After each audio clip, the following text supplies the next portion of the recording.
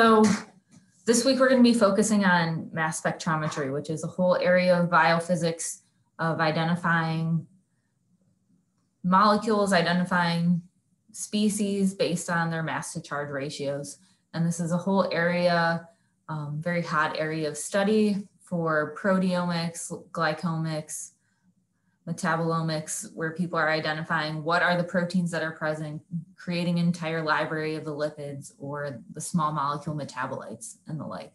So that's what we'll be discussing in detail, the applications of that to these omics fields on Thursday. But before we get into that today, we're going to be getting into all of the instrumentation components for mass spectrometry.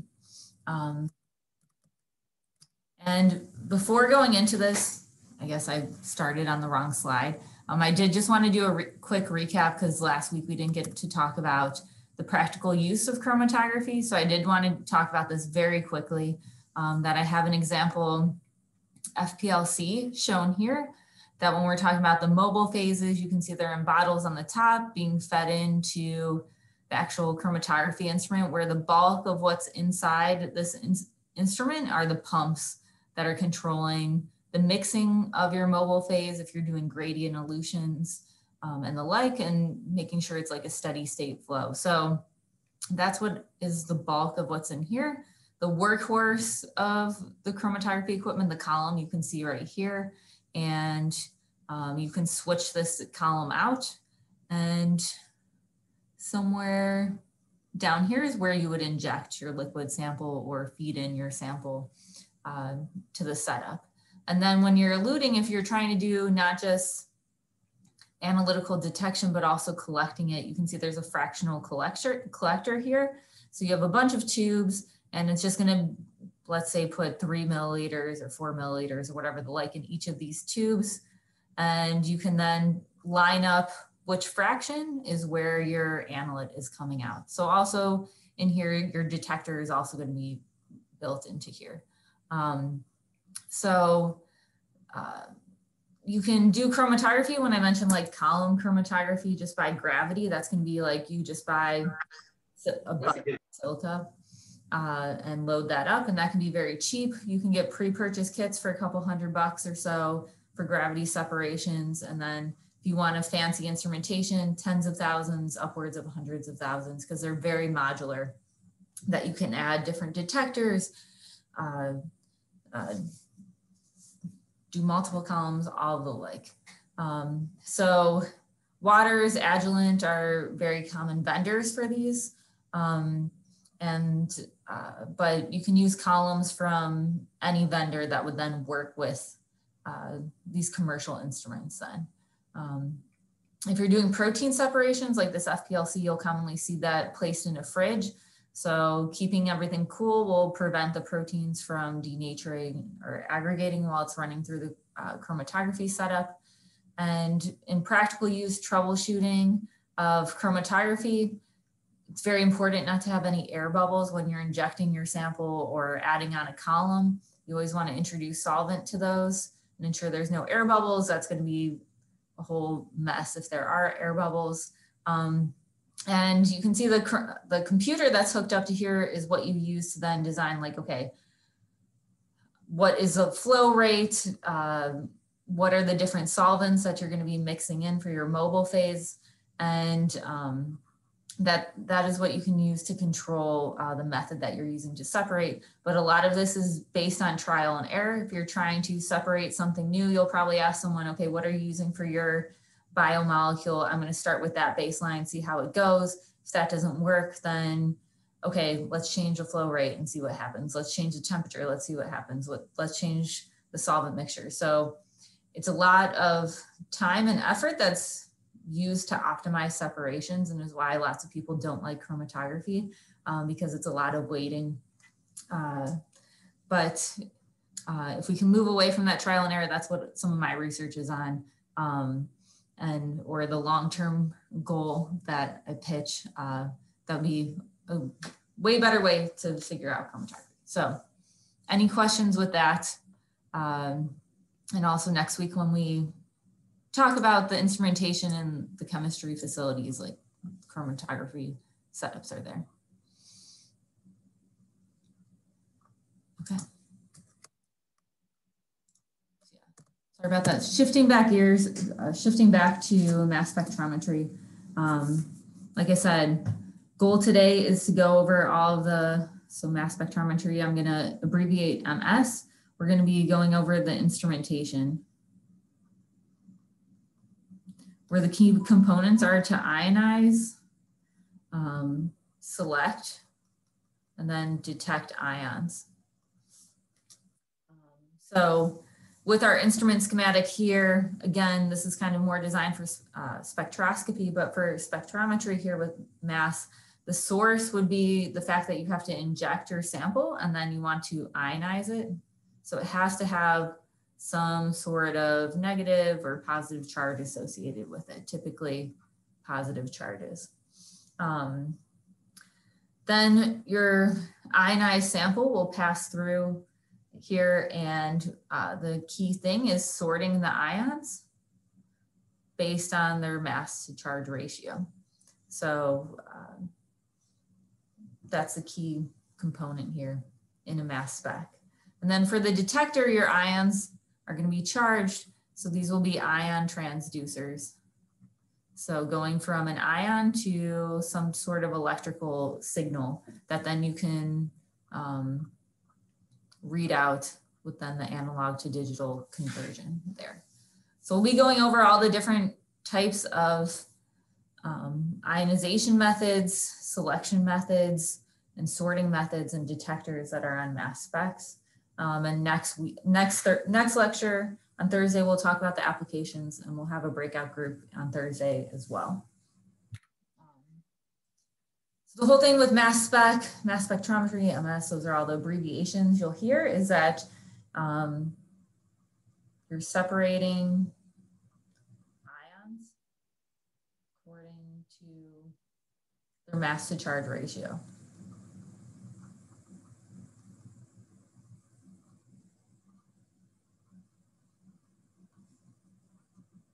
So this mass to charge ratio, we use M for mass and charge as Z. So then doing that as a ratio, you'll see this plotted on the x-axis of a typical mass spec measurement. This is also a quantitative measurement. You can see here the y-axis, that the height of the peaks has to do with their relative abundance. So mass spec is used to detect what elements or molecules are present. Depending how you run this, you can either get atomic information or molecular information. And it also determines their concentration.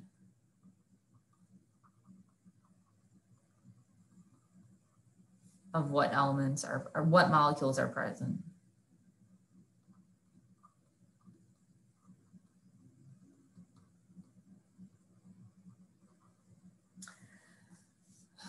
So when we're discussing mass, and we've used this unit before, just a reminder that we use Daltons.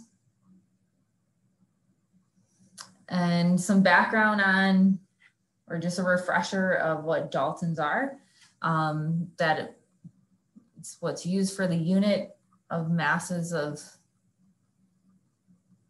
atoms and molecules. And do you guys know which atom or which element we use to define the Dalton, or what's the gold standard that NIST, the National Institute of Standards and Technology, uses to define what one Dalton is? Do any of you guys know? You can add it in the chat or unmute yourself. Yep, so Catherine put carbon. So National Institute of Standards, they'll use, yep, the C, and Dushani says the C12 isotope. Yep, exactly right. So, so the isotope of carbon, exactly, the C12 isotope is exactly, they'll define that as 12 AMUs. So then 1 Dalton is equal to 1/12 of the neutral C12 isotope. So just as a reminder, that's what we're going to be using for defining mass. And in mass spectrometry, when we're detecting these ions of these molecules, it's worth noting that these can be atomic ions, these can be the full molecule in an ionized state, or they can be fragments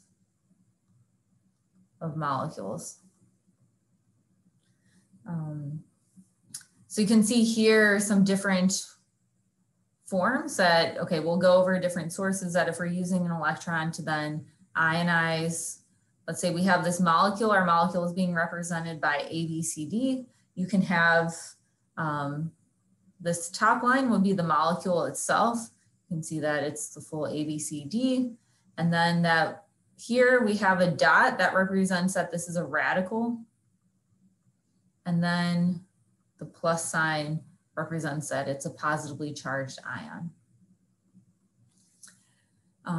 But in the ionization process, you can have fragmentation occur. So that's what's being shown in this line here.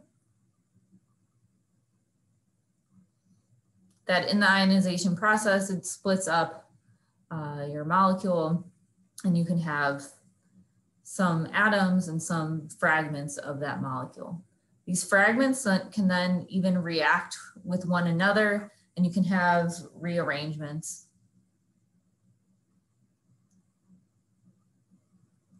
Or even,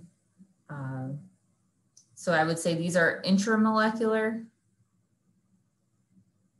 So they're happening within the same molecule. So that's the intra, and you can even have intermolecular rearrangements, which is being shown down here. So two radical ions of the same molecule or different molecules, you can see the different ordering can rearrange here. So understanding in mass spec what you're detecting, if it's a fragment or rearrangements or the molecule itself, that's part of the process of interpreting these type of spectra.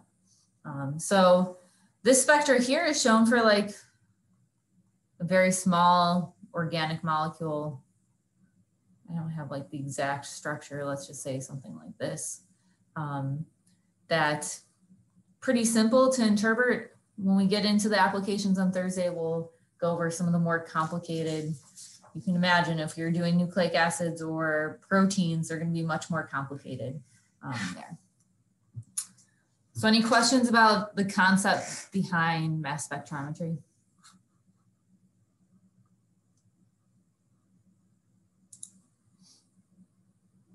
Okay. We're going to get into all of the instrumentation there then. So I mentioned on the first slide, the important parts are ionizing, separating, and detecting. So if we're going to draw a block diagram of our mass spec, the first thing is going to be the inlet. So this is to introduce your sample to the mass spec. And let's just draw this box. And you'll see why later. I'm drawing it as this dashed line. This is our mass spec instrument here that has these components. So we have an inlet, and this is usually introducing microliters or micrograms of your analyte that you're trying to analyze.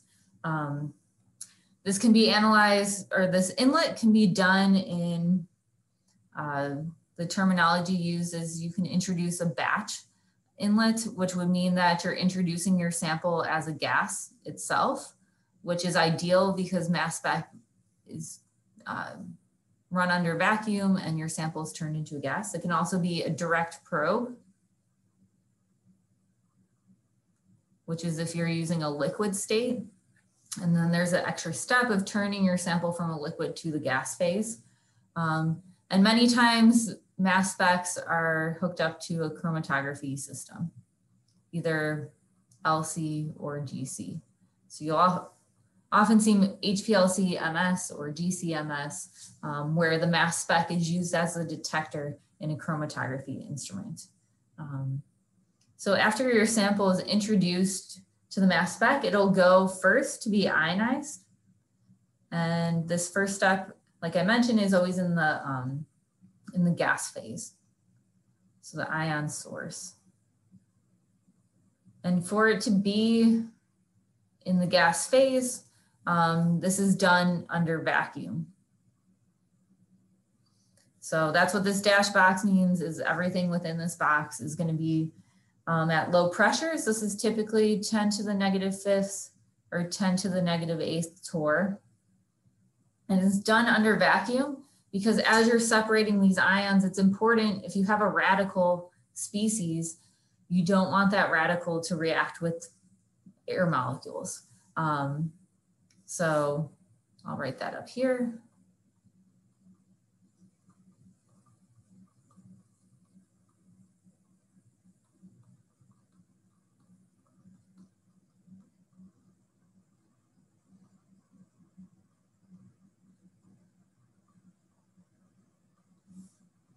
So you can imagine that running this under vacuum is something that adds cost, adds complications to the instrumentation, and hence why it's rather specialized. So with this first step of the gaseous ion source, you bombard your sample with high energy species to form ions. And we'll go over what these high energy species are: electrons, photons, you can imagine, ions, or other molecules. So after your sample is ionized, it'll then move on to our separator, which we then will call the mass analyzer.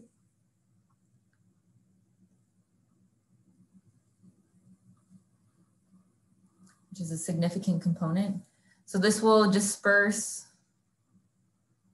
or sort the ions based on that M to Z ratio. And then the last part is going to be our detector. I guess our second to last part. So converting ions to an electric signal. And then we have outside of the vacuum, this detector, of course, hooked up to a computer for our signal processing based on the information of what the instrument's doing, that then you get your final readout of your mass to charge ratio versus abundance. So this abundance can be, I guess, typically is reported as a percentage. So you'll get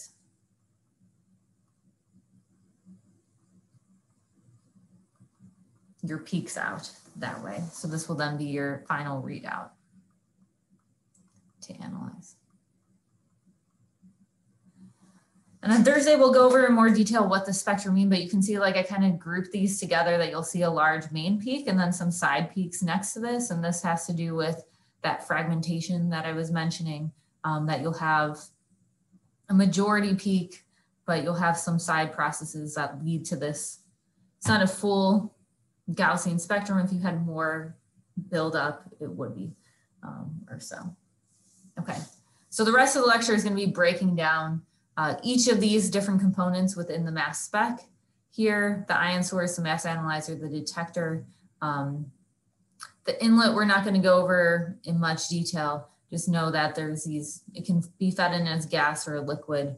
And just like with chromatography, liquid might be a slow needle injection, but then going from that liquid to gas transition, phase transition, you need to do slowly or the like, and similarly with the chromatography as well. Okay, so we're going to start off with the ion source of how do we turn our sample, our analyte, into an ionized gas form. And these are divided up into two types, that they can be hard ionization source, which means that you're using a large amount of energy. So you have a high efficiency of turning these into ions. But this large amount of energy leaves the molecules in an excited state.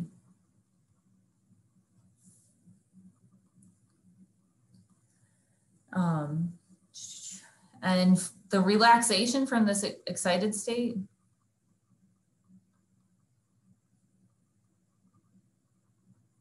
then fragments the molecule.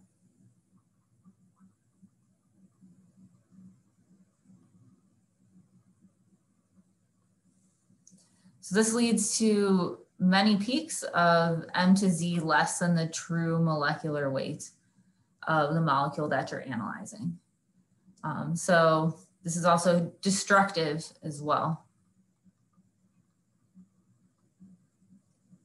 So if you're interested in different portions or components of your molecule, a hard ionization source would be useful. But if you're interested in the true molecular weight of your molecule, then you use a soft ionization source. So this is the opposite. You'll have little fragmentation. And you're going to have typically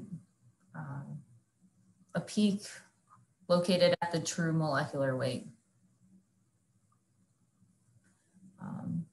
in the ideal case here. So I have two examples over here on the right of some mass spectra. So if I showed you this guy at the bottom here, would you expect that I used a hard ionization source or a soft ionization source?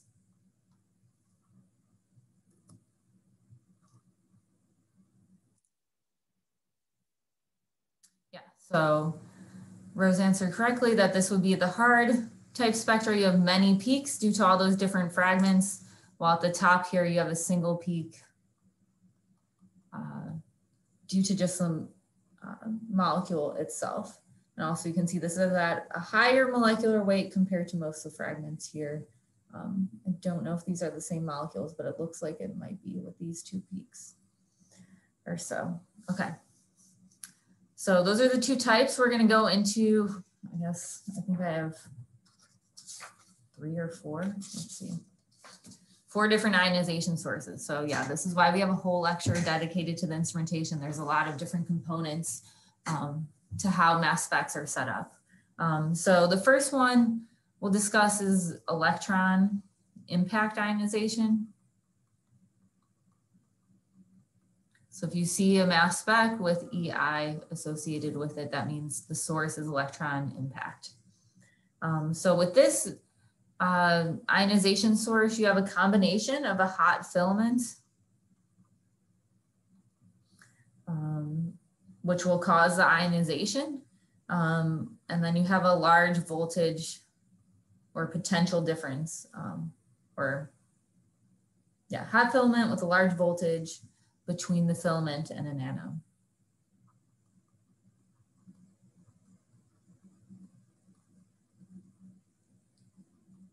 So it would be something like this filament, the anode, and you're going to have some voltage difference between those two. So this causes electrons to then impact, obviously with this description here, your sample. So if we're representing our sample, some molecule with the letter M, it's going to have an electron come in, react with that, impact that, form your radical ion of your molecule, and 2 electrons come out here. By having this voltage difference, that will then accelerate the ion.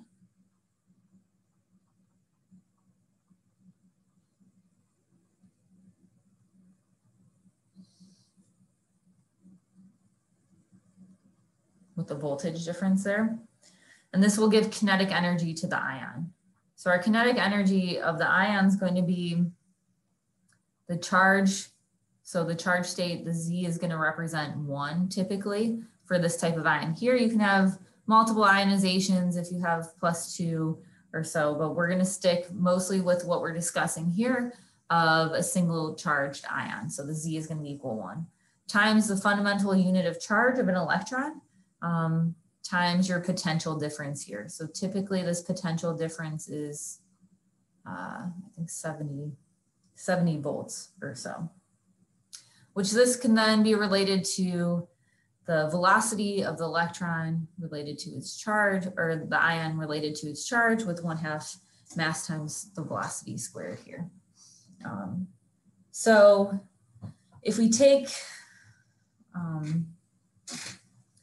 this standard value of 70 volts, and let's say our molecule we're separating, or let's say, to get an understanding of the scale of kinetic energies that are used in electron impact ionization, let's calculate the kinetic energy of an electron in a 70 volt potential difference.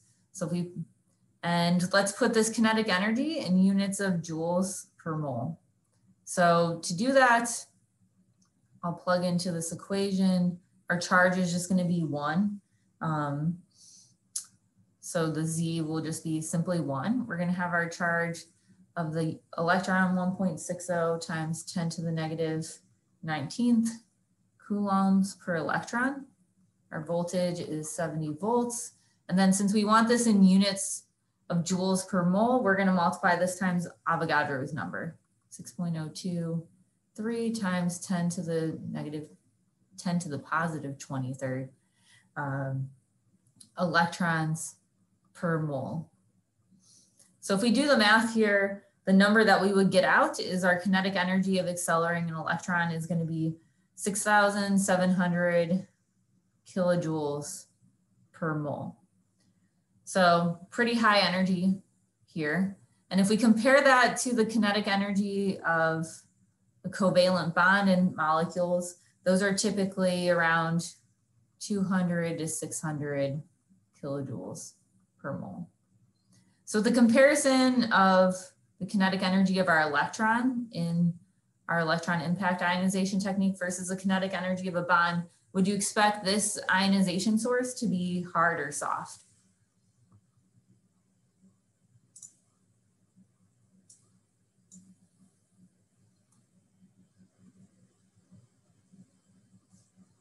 So we have 6,700 kilojoules per mole for the kinetic energy of our electrons, 200 to 600 for a covalent bond in our molecule. Would this be a hard or a soft ionization source?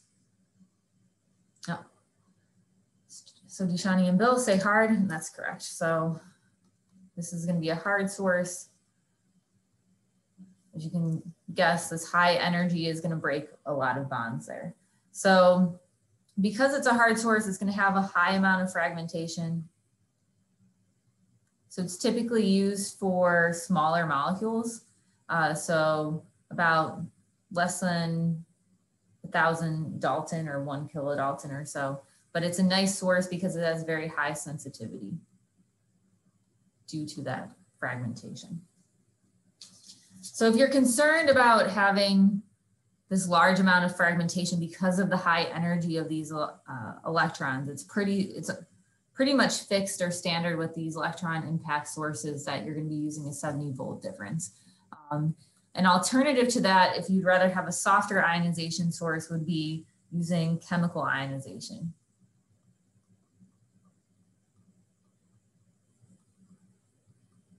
So this is a soft alternative to electron ionization. So instead of using electrons themselves for the ionization, you're going to add a reagent gas that's ionized itself.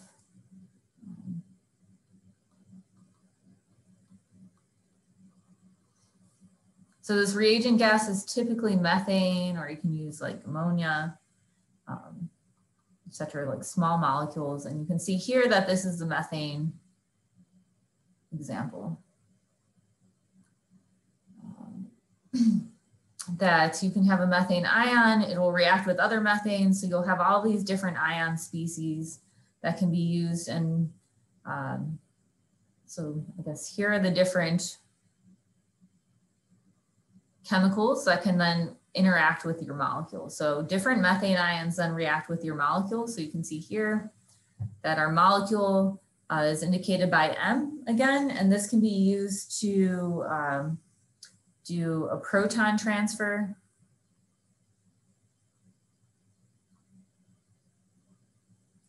or a hydride transfer with your molecule. So it's an alternative way to ionize your molecule, and then since you're kicking off just protons, you're gonna have less fragmentation.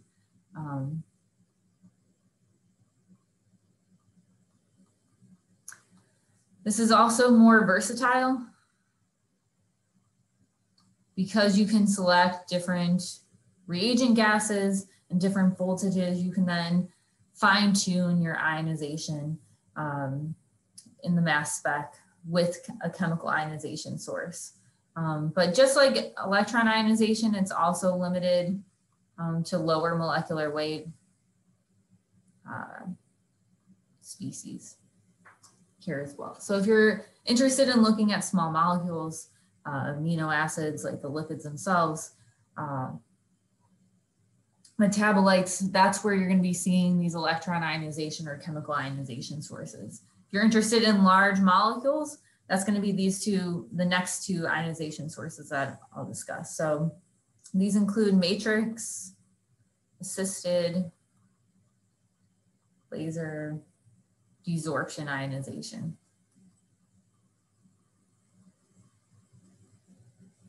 Or MALDI.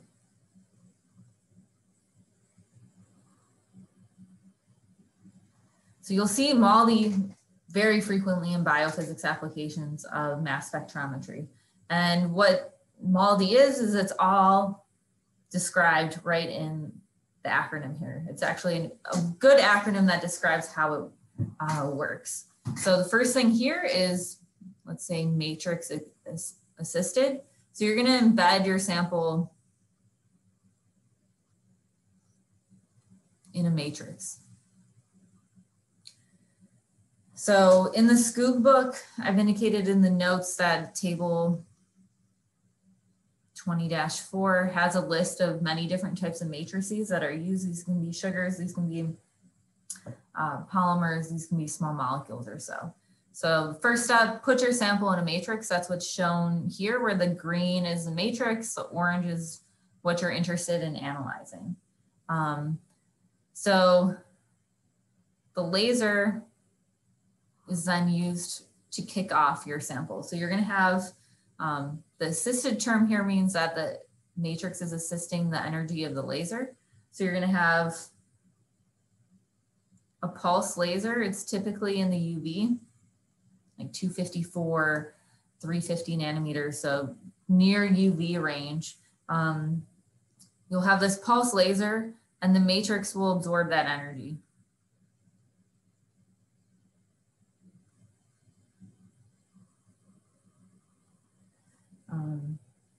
So the energy that's absorbed by the matrix is then transferred to the sample. And your sample will then vaporize from energy in matrix. It will vaporize and it will ionize as well. So okay, I'm going to say 1, 2, 3 here. So 1, 2, 3 is this desorption and the ionization steps shown right here. And the nice thing with MALDI, so it's gentler than I'd say CI and EI, that you can tune this with the laser. And it also, since you're using a coherent light source that's focused to a spot, it allows spatial information as well.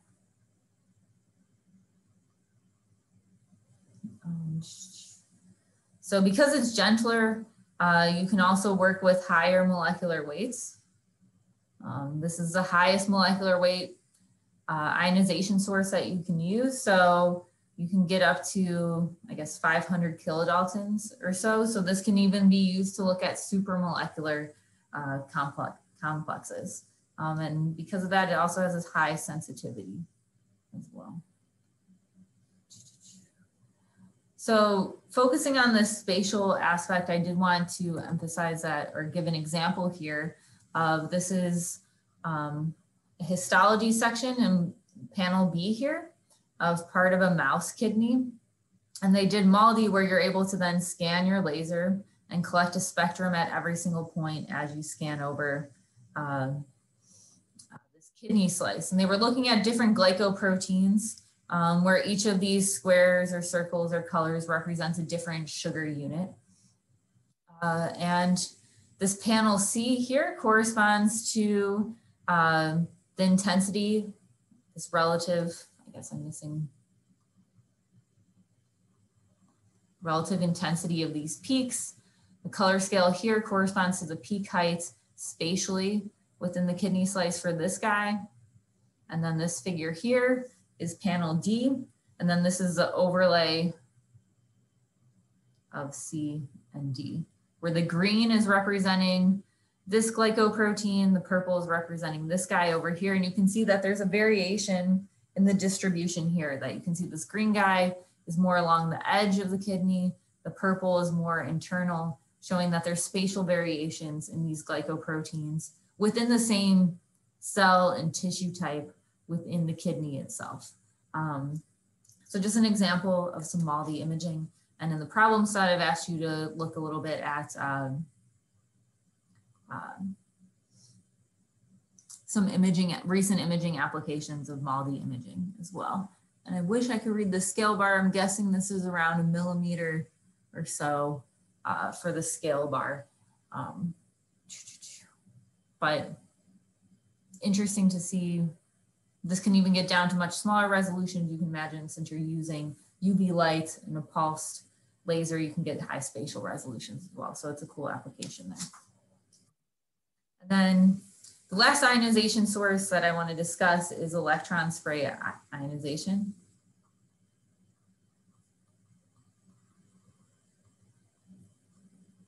This is abbreviated ESI. And here, this is if you're dealing, it's commonly used with like larger analytes as well. It can work with up to 200 kilodalton sources. And also is commonly used with liquid injection or inlets. So the concept here is, you can see spray, is that you have a liquid pass through a needle.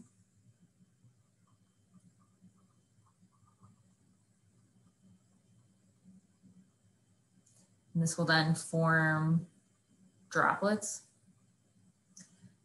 There's also, those droplets will have different charges, and you have an electrode present as well. So you can see in this schematic here, we have our capillary needle. As these droplets are forming, they're going to have charges based on their size, and they're going to be accelerated towards an electrode that you have there.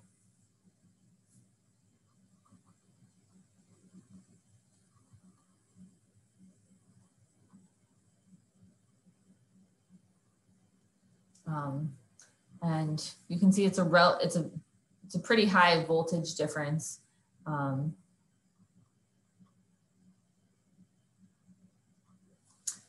That will accelerate those droplets. So those droplets move through the field.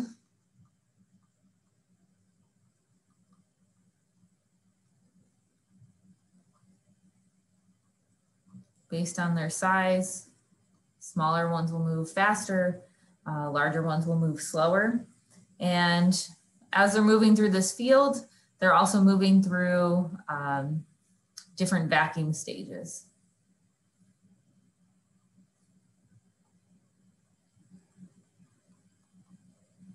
And this will cause solvent to evaporate off. Leading to smaller and smaller droplets until you reach just the analyte itself.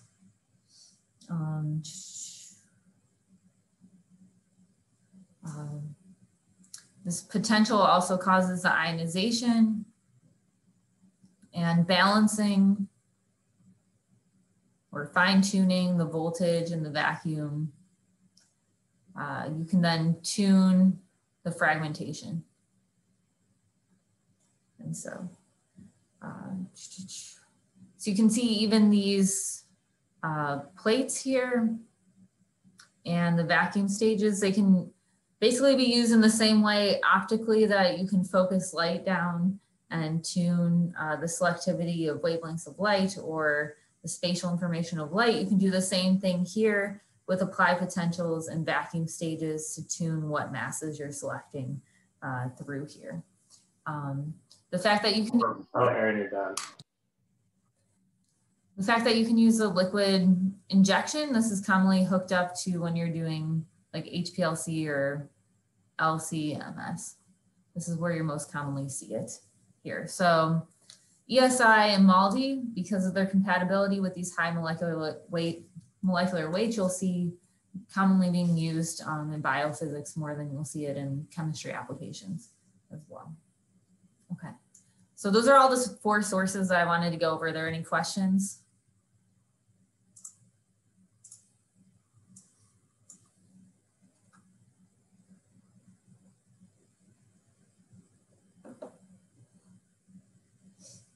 Okay. Now we're moving on to our mass analyzer. If we want to disperse and sort these ions that we've created with our ionization sources. An important thing to note with mass analyzers that they're defined by their resolution, which for mass spectrometry is what is your average mass between 2 peaks versus the distance between those 2 peaks. So this is very similar to how we can define resolution in spectroscopy.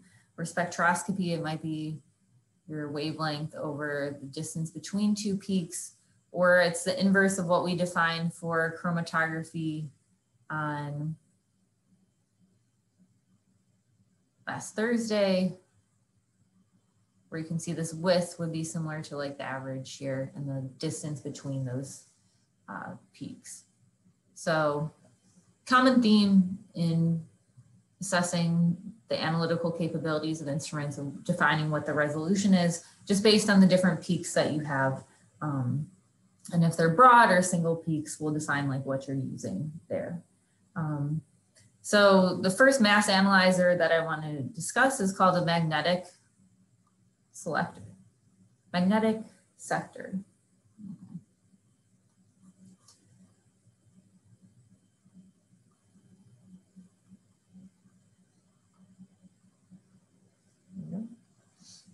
And this is simply ions passing through an electromagnet.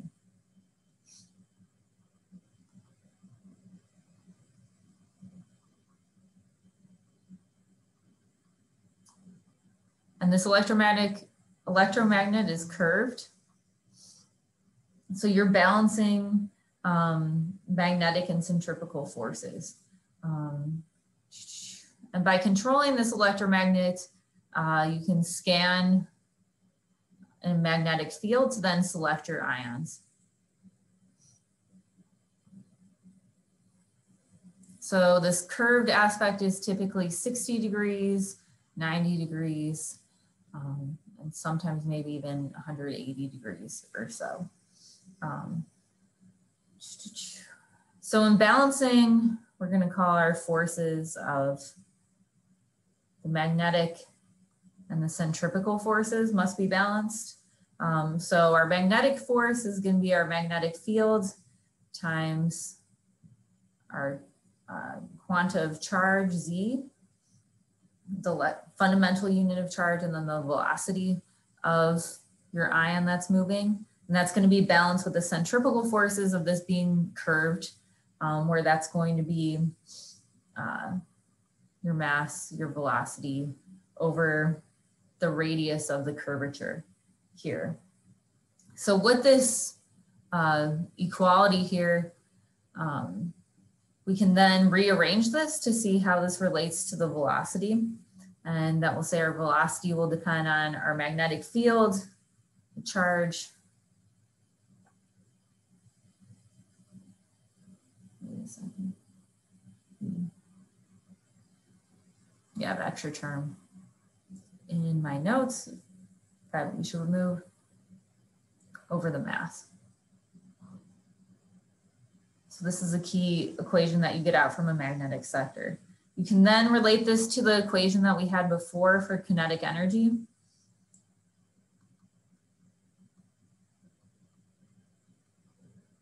And by putting these equations together, you get that your mass to charge ratio selection will be based on the square of the magnetic field, the radius squared times the electron charge over 2 times the voltage. So you can see here, these are the variables that you can use in a magnetic sector to then select your different mass to charge ratios. You can vary your magnetic field. The radius is going to be pretty fixed for your instrument. You're not going to be able to like easily switch out different electromagnets with different curvature, but also the applied voltage that you use in the selection can drive your selection of your different masses. So you can use B, V, and it's a little hard to do R here. This equation also shows you that your selection capabilities on the high end of the mass is only limited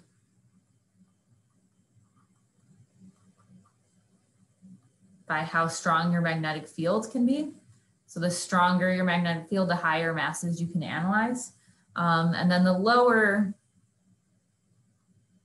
M to Z resolution is based on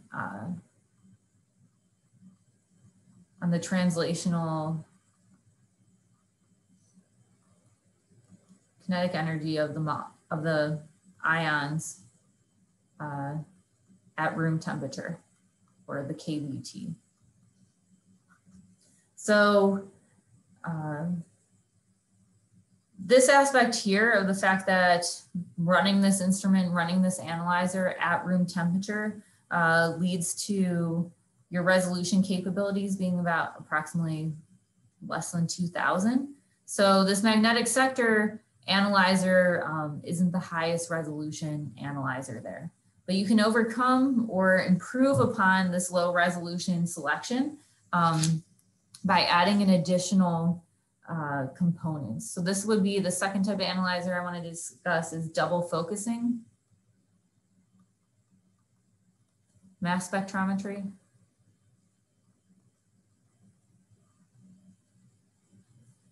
And this uses I can't underline this. So you use a combination of the magnetic sector and so that's taking advantage of a magnetic field, and then you added an additional electric field selection. Based on, so hence the term double here, since you're using both an electric field and a magnetic field here. So this electric field selection is typically called using electrostatic analyzer.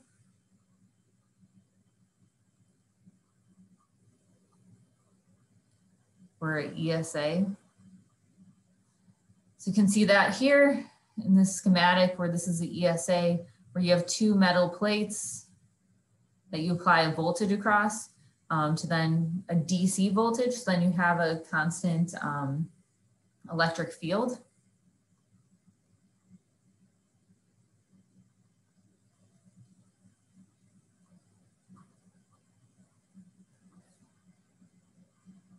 And then this is the magnetic sector here, where you're going to be using your magnetic field to then select out your ions. So there's different forms of double focusing mass spectrometry analyzers. So here, this is showing first the ion source, first using your electric field, then your magnetic field. They can also be swapped And down here, this A and B would then be your detector. But there's also setups where you have those swapped, where you do the magnetic sector first and electrostatic sector second. So these are also called double. So this is double focus, but also the magnetic sector alone sometimes is referred to as a single focus if it's used alone. So that's an alternative term. So single focus, double focus, I'd say that's one classification of a mass analyzer. Another type is time of flight, or TOF. These are commonly combined with MALDI.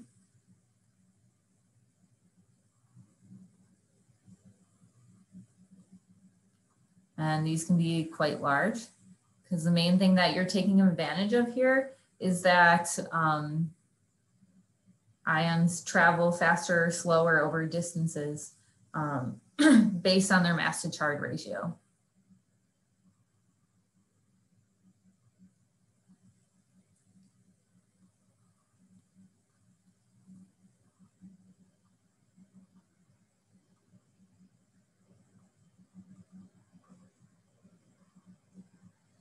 So this will be, you typically have like it's called a free drift tube.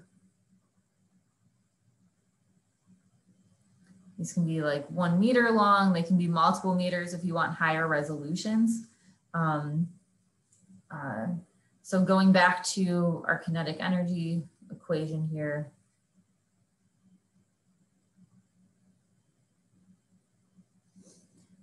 The key thing is this velocity term here. So I'm not going to go through the whole derivation, but the time it takes to travel through this free drift tube and also other types of analyzers or detectors, this will show up on the problem set. This time over a certain distance, the time it takes an ion to travel over a certain distance dx is related to its mass over 2e, the voltage that you use for the acceleration times that dx. So time.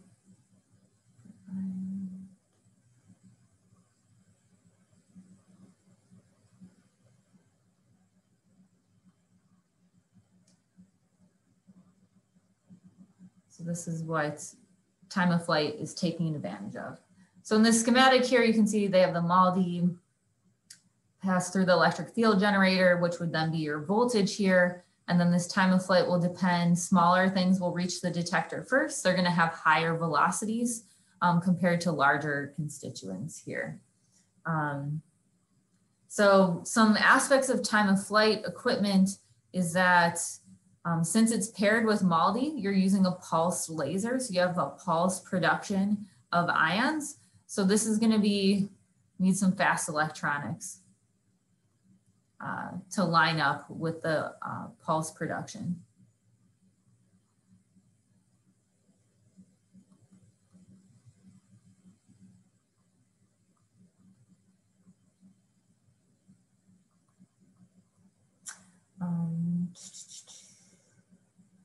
The nice thing with time of flight, like I mentioned, the longer your tube, the better your resolution. That can reach very high resolutions of being able to discriminate between ions that are different by 1 atomic mass unit. So very high resolutions, and it can pretty much work with an unlimited mass range based on how much space you have to put a very long free drift tube there. So because of that, you can work with very high masses as well. So this is why you'll see MALDI time of flight used with proteins, supramolecular complexes.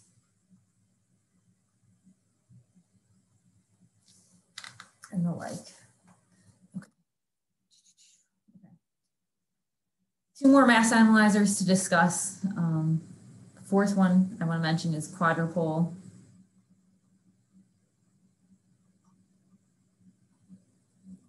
Mass analyzer. Quad, meaning 4. You can see here in the schematic that you have 4 metal rods.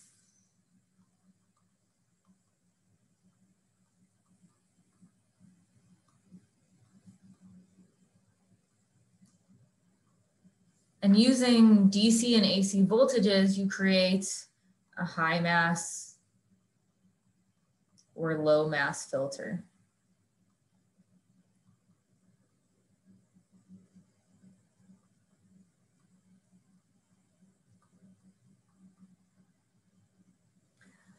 Voltages here. So you can see with the AC and DC voltages, based on what you're applying, you can then select this. So if we want to, I'll give an example of a high mass filter first. So if you apply a positive DC voltage, that's going to repel at a high value. Let's say high positive DC voltage. That's going to repel heavy ions. And those heavy ions, let's say they're this red line here, will stay in the center of the quadrupoles. So that's going to be across one pair of these rods. The other pair of rods, let's say we're going to have a low AC voltage. So the lighter ions are going to oscillate with that field.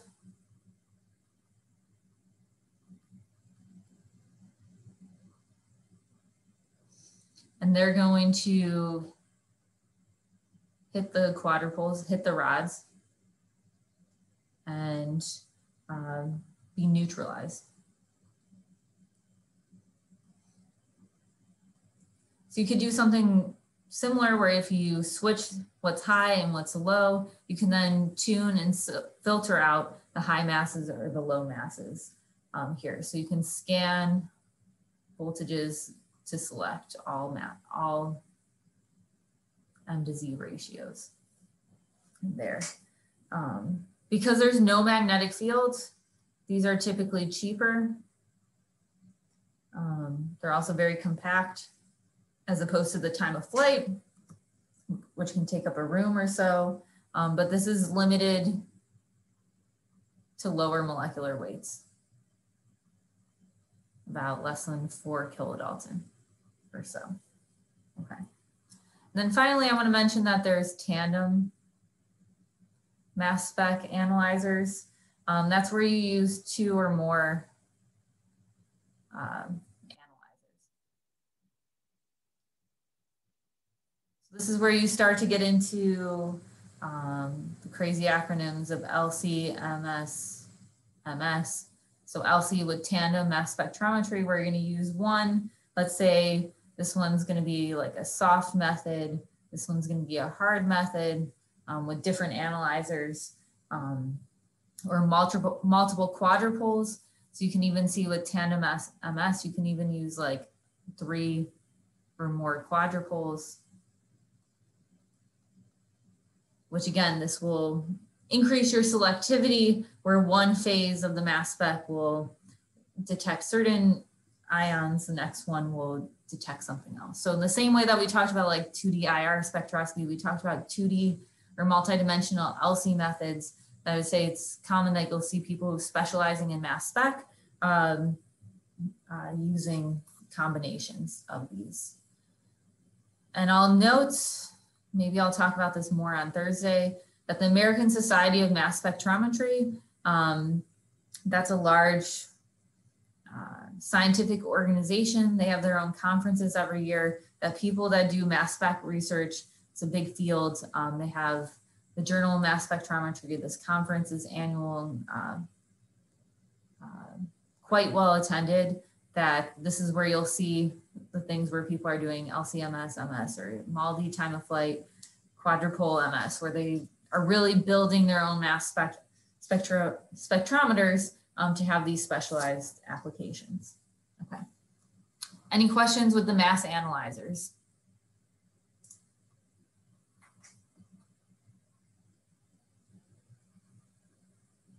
Okay. Last slide then, we're going to get to the detectors, which there's a lot of concepts here that are familiar from our discussions on microscopy and spectroscopy, because once you convert these guys into electrons, it's just like how many of those other detectors work with. We all want electrons at the end of the day to have our readouts, no matter what the instrumentation is. So something that would be similar to the EMCCDs that we've talked about with imaging would be an electron multiplying diode. This is going to be what I've shown here, where the simple one is going to be a 1D detector, where you're going to have an ion hit a metal, which will then transfer that energy to form an electron. So that electron is then going to cascade to additional dinodes. So one electron becomes like 2 electrons, or multiple, and keep going and going and going, where you can have a very high gain of 10 to the 5th or 10 to the 8th. So this has high sensitivity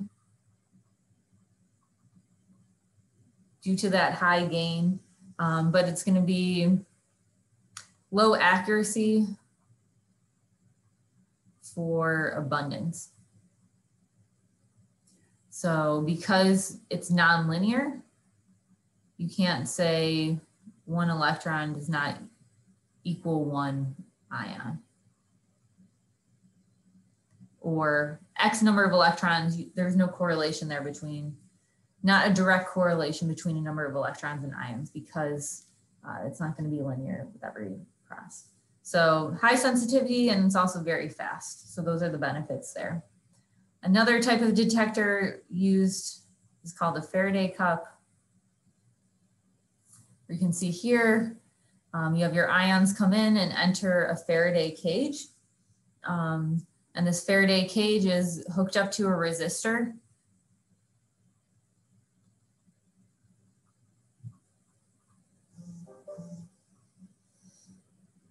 And when they hit that Faraday cage, it's going to decrease the voltage across the resistor.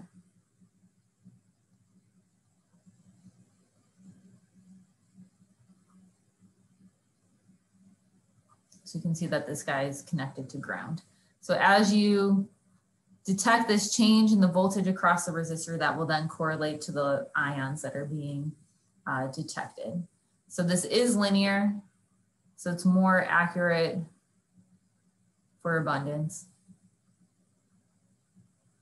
So you can say your electrons can correlate an electron, or the voltage drop you can see can be quantitatively related to the ions that you see.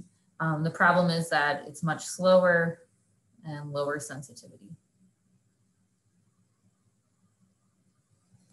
So if your concern is the abundance, go with a Faraday cup. If your concern is I want a fast response, or I have a low amount of analysts, go with the electron multiplying dynode. So these, how I've described them here, these schematics, these are from the Skoog book. Those are for 1D, that then of course arrays have been constructed, so then you can increase the amount of data that you're collecting. So this is more commonly used. And the lights. Okay. So that's what I had to cover today. I pointed Skoog is going to be, if you need an external reference, chapter 20 is about molecular mass spectroscopy. Some of the detectors are mentioned in chapter 11. That's focusing more on atomic, which is more related to chemistry, that we aren't going over for atomic detection. Chapter 20 is going to be the workhorse. I should have updated this. I was digging through Leak. I didn't find mass spec, but there is one section that's a page and a half long, which I think is kind of crazy for a biophysics book, because that's a huge area of research. So we'll get into the applications. Nice here, and should be more exciting than just the instrumentation alone. So with that, are there any questions, or I guess I'll see you guys on Thursday if there's none.